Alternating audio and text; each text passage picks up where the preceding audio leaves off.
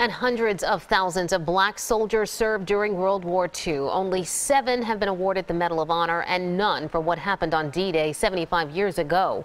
But now there is a renewed effort to get one D-Day hero from West Philadelphia the nation's highest honor. Cherri Gregg from KYW News Radio has his story. This is me. Right there? That's me right there. This is William Thompson.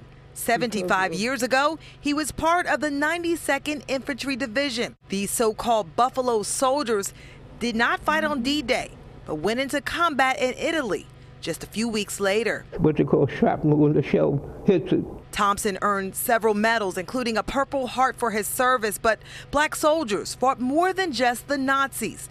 They faced racism from fellow white American soldiers. We just found prejudice all the way going and coming in Italy.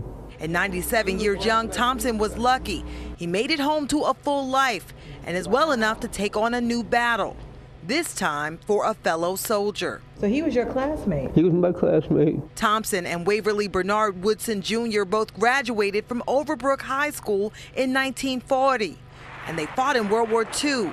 But Woodson was part of the all-black 320th Barrage Balloon Battalion, which used balloons to destroy enemy aircraft.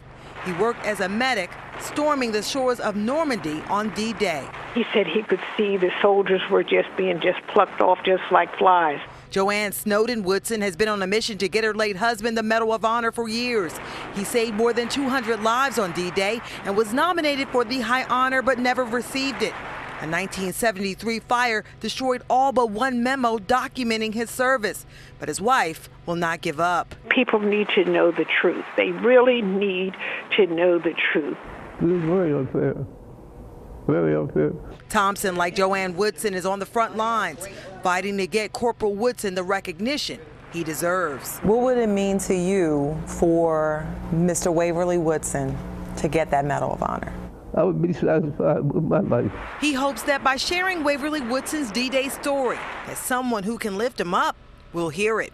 Cherri Gregg, KYW News Radio for CBS 3 Eyewitness News.